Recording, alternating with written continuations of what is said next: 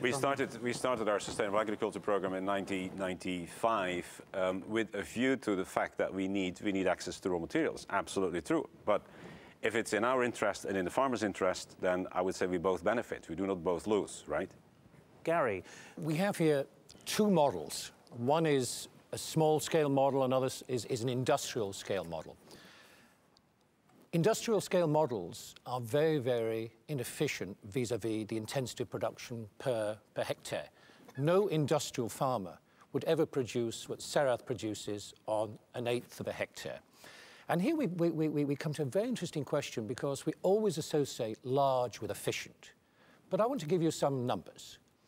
The largest producers in the world are in the United States and in Europe. We have other large-scale producers elsewhere. For every dollar of income of a European farmer, 30 cents comes from subsidies. Now, my question is, if industrial farming is so efficient and it's the wave of the future, why is it necessary to subsidize it? And remember, those subsidies are not for small farmers in America. They're not for small farmers in the European Union. The principal beneficiaries of those subsidies are the largest scale producers. So I asked you, in a sustainable sense, are the underlying economics, as a business economist, are the underlying economics so clearly in favor of this large-scale production, or should we be looking at a more diversified place and a place for the small farmer in the sun? Well, let me pick up, though, with Raj Patel on the question of whether the urban consumer, as we've just heard with those statistics, is really endangering the welfare of the rural poor. Well, it's not necessarily the urban consumer, it's the rich consumer wherever they are. I mean, for the people who are most hurt by the food price rises are the poor. The people who, as Jan Kees was saying, spend a large proportion of their income on food. Now, the cheapest food that's available is cereals and sort of vegetables. What rich consumers are doing are being able to trump the right of poor people to be able to access vegetables by buying meat, and therefore by buying all the cereals that are necessarily that are required to manufacture that meat. So the market becomes a way for the rich to be able to take food out of the mouths of the poor. What do you think about this, Jan Kees Vries, from the Unilever perspective? What impact is all this having on the guaranteeing of food if there are those out there who've got more money to spend and are shifting the emphasis of food production?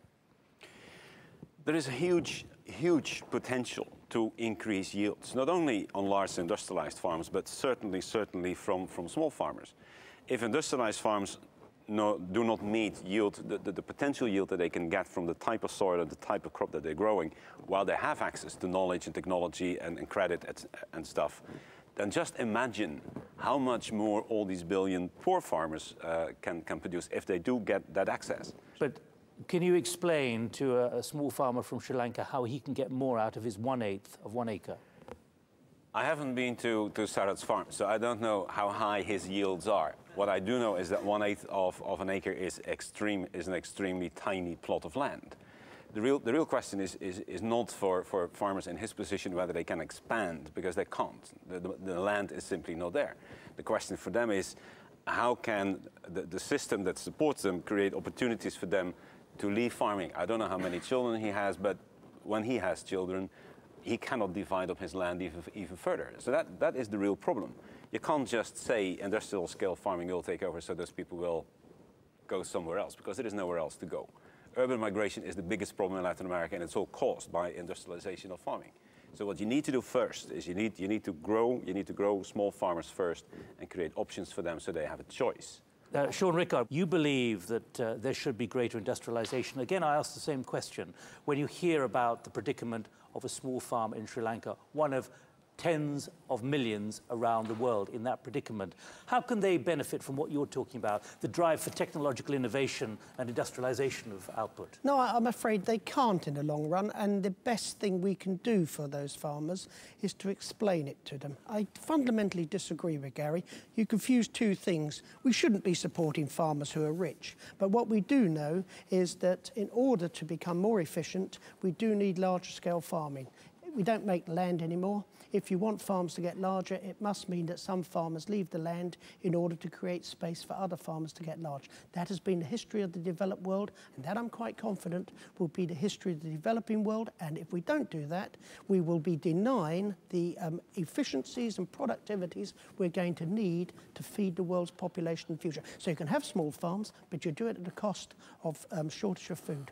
Madam Nkosi, we're going to come on to the detail of your World Development Report shortly, but in it, it's talking about a new opportunity for smallholders. Now, why are you suggesting that? The World Bank is clear and very supportive that small farmers are the majority of people in the rural areas. They're there, they're not going to go away as fast. They must be supported, but they have to be supported not only to become more productive, but to access markets much more easily than they're doing.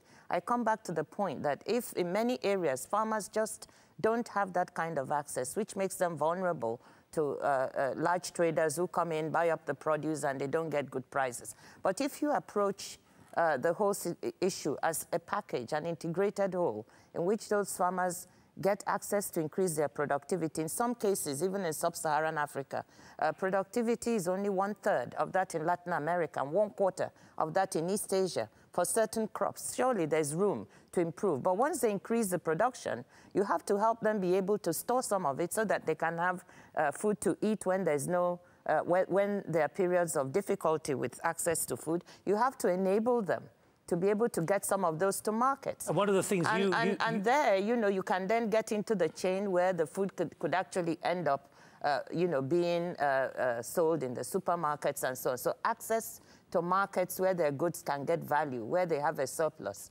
There's nothing wrong with that.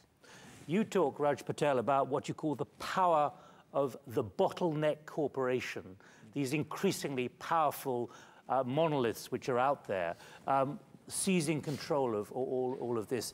Do you see any kind of way in which what we've heard from the World Bank is possible?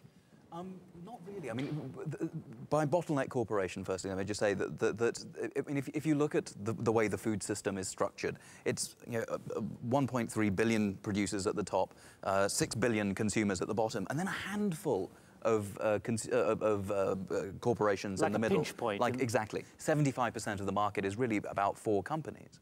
Now, those corporations are certainly in a great position of power over the food system, and you know, they behave like good capitalists should.